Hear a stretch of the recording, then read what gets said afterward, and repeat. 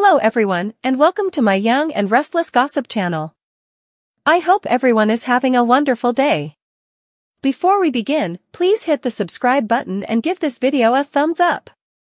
Exhaust seems to experience a coronary failure and scratch notification Sharon isn't herself. At dark red lights, Chelsea says thanks to Adam for coming rapidly. She talked with Connor's social specialist and he had a leading edge yesterday. Adam pants, goodness, say thanks to God. He had the option to eat some food he feared. Sharon hears and goes along with them to enthuse over Connor's advancement. Chelsea makes sense of that the treatment blended in with the right dose of medications, something's clicking. Sharon's so satisfied for Connor and the two of them. Adam pronounces they can, and they will arrive. Chelsea and Adam sit, and Sharon happens about investing great effort out there. Chelsea thinks Adam is struggling. Adam can't resist the urge to address assuming that they pursued the ideal choice. His misfortunes and obstacles have been so extraordinary. Sharon expresses that will be normal. There will be promising and less promising times. Chelsea reminds him they just got uplifting news. Sharon lets them know when they get as far as possible and they obtain that outcome, they'll be so happy, thus will Connor. Chelsea advises Adam that their child needs to see them. Isn't unreasonably perfect? Adam can't tolerate going there and be let down once more. In Paris, Alan comes by Ashley's condo to refresh Tracy on Ashley's advancement. Jack shows up and asks how things are going. How's our sister doing? Alan reports that his associates ensured her change to the center was smooth. She'll get only benevolence there. At the point when he left the previous evening, she's still up in the air, solid, fearless self. Jack and Tracy let him know they'll be everlastingly thankful. Alan feels regretful about Martin, however Jack says he's not to fault for the activities of his sibling. Alan feels he ought to have accomplished other things to monitor him. Tracy doesn't know what else he might have done.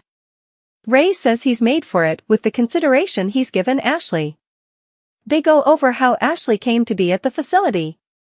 Alan clarifies she'll have to process everything, it's the best way to manage the other characters they're mindful of, and the ones we aren't. Alan makes sense of that as a rule, modifies show up in youth because of serious or continuous injury. The characters permit the individual to disassociate to get by. Jack is certain he would have seen this, however Alan says changes can slip through the cracks in youth. They might be considered play acting or fanciful companions. They go lethargic for significant stretches of time and get reactivated by awful accidents. Something might have occurred among adolescents and this latest occasion. Tracy noticed that Ashley has a past filled with psychological maladjustment, however saw nothing like this as of not long ago. Alan says they need to concentrate on the real issues at hand. Jack and Tracy can't stand the possibility of their sister remembering something so horrible and can't move past this event during their experience growing up without them being familiar with it. According to Tracy, something so horrendous that it set off the production of these changes to safeguard her. Jack breathes out. More, Phyllis's new storyline. In Exhaust's suite in Paris, he tunes in as and settles on decisions to the bored individuals. She reports that the man was exceptionally mindful so as not to warn her to anything. Exhaust murmurs that nobody is calling him back.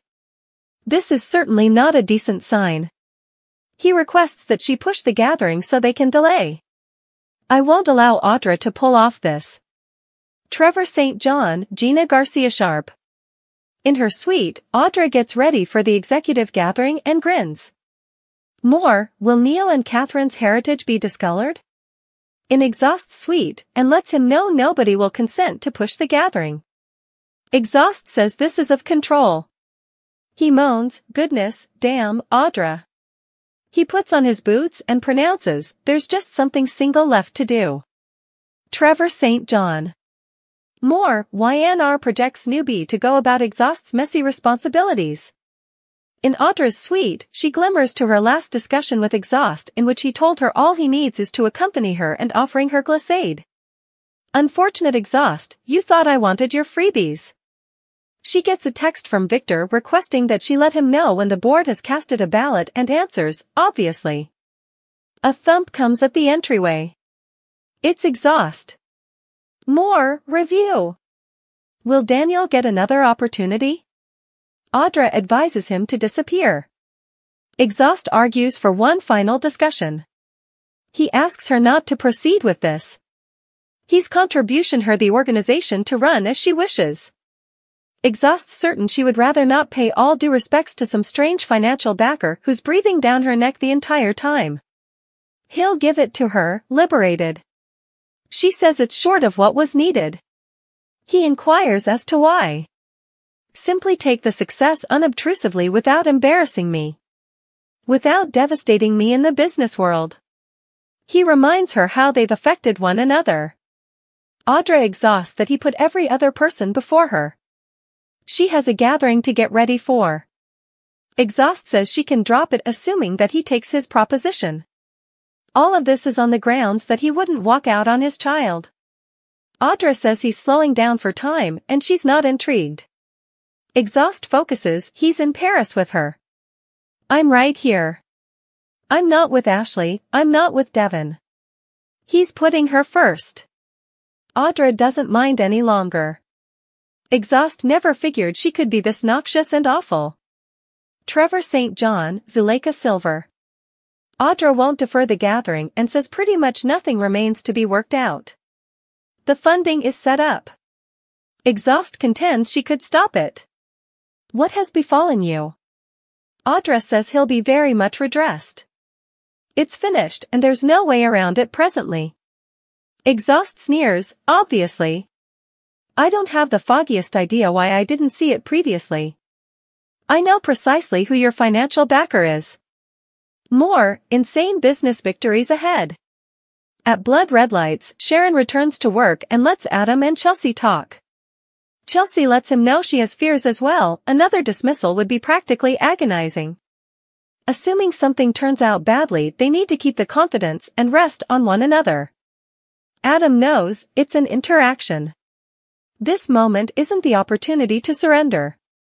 Chelsea concurs they need to embrace trust. She needs to call Connor and check whether he truly maintains that them should come. Adam's ready, so they choose to make a beeline for his place. They come by Sharon's table to say thanks to her for being caring. Sharon's eager to assist anybody she can. At the point when this is before, they will help another person. We as a whole need to rest on one another. It's the best way to get to the opposite side. More, spoiler, back on set at YNR.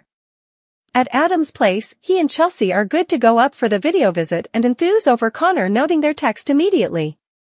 Before long, Connor brings in and inquires as to whether they found out about what he ate today. I did it. I had soup. He didn't stress over assuming that there was anything in it. Indeed, he stressed, yet he dealt with it. This is nothing to joke about. They praise him on his leap forward. Connor concurs, it's great. Chelsea and Adam clasp hands and grin at one another. Connor lets them know he will visit with them this time on the off chance that they're not excessively occupied. They guarantee them they'll be there. Chelsea says she disappeared from non-attendance, however Connor doesn't maintain that her life should be flipped around. Chelsea says he is her life.